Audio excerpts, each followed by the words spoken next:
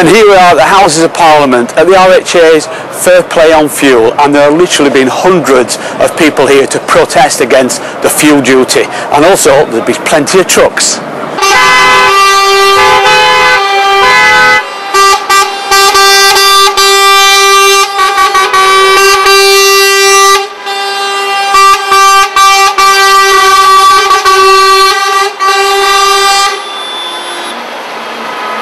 I've got Kate Gibbs with you, who's the Head of Communications for the RHA. Kate, happy with the turnout? Yeah, thrilled to bits. Good turnout and shows just the strength of feeling in the industry for how badly hauliers are doing at the moment. Yeah, and we're not very happy with the fuel duty, are we? No, it's absolutely dreadful. It is crippling, and for many drivers here today, we're having reports of about 600 up on the Westway. For many, it is a real last cry for help. You know, there are some hauliers up there this week today who may not be around next week. Yeah, I think people have got to realise how important the transport industry is to them. Absolutely, and the great thing about today is, in addition to the convoy of trucks going through town, we've also had a tremendous turnout for the lobby group here, back to basics, getting members to speak to their MPs face to face. By the time the last truck pulls out of town tonight, there won't be a single member in Westminster who is not aware of the situation facing the industry. And how do you feel we're getting on as an industry with the MPs? Do you think we're starting to make progress, or do you think you're still ignoring it? I think we are starting to make progress. The majority of members over there this afternoon who are visiting their MPs contacted them beforehand. The response has been overwhelming. They've all been welcomed with open arms. Yes, please come and see us. Please come and talk about it. And I think the other great thing about today is the fact that we've got so many groups. It really has been a day of united action. Yeah, I think. And we couldn't ask for more. And do you think what's our next step? Where do we move as an industry in terms of influencing MPs and Parliament? We've got to keep up the pressure. You know, the momentum is really building on this one, and let's hope that, you know, this time this is the third dispute fuel protest we've seen in the past couple of months. Let's keep everything crossed that this is third time lucky. Okay, brilliant. Thanks very much indeed. Thanks for your time. All right. Take care. Bye. Well, here we have Peter Carroll, who's a member of the Transaction Group. Peter, how's it been going today?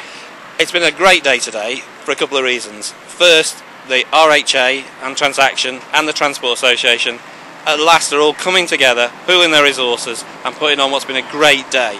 The second thing that's good about today is that we feel there's at least a listening going on now. We have had a meeting with the Shadow Conservative team on transport.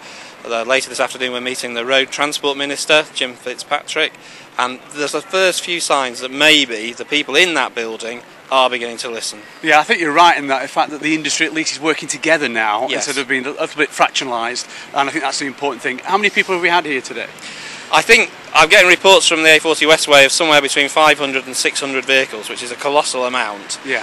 Here today, perhaps 250 to 300 people going in to lobby their MPs, and that's a really vital thing to do, because I think politicians, however modern the era is, face-to-face usually works best. Yeah, I think, do you feel like we're getting a momentum going forward now? Yes, because the situation is dire. I mean, the people I speak to, it's heartbreaking to hear people second mortgaging their homes, fearful that vehicles are going to be repossessed, simply can't pass the fuel costs on to customers.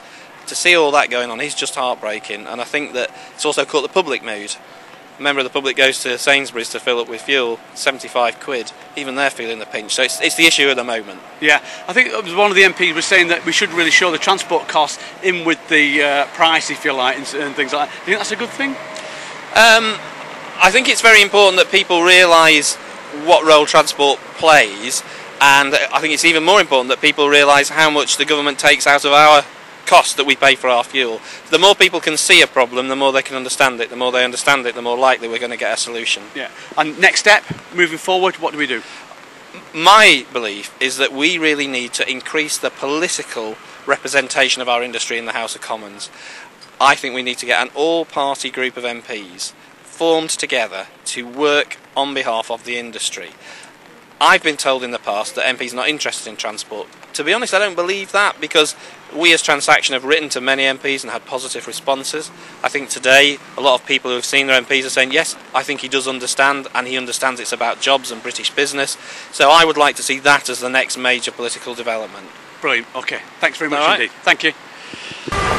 That's it for our look at the fuel duty protest at Westminster. But of course, being a truck magazine, we thought you might also enjoy looking at a few more trucks.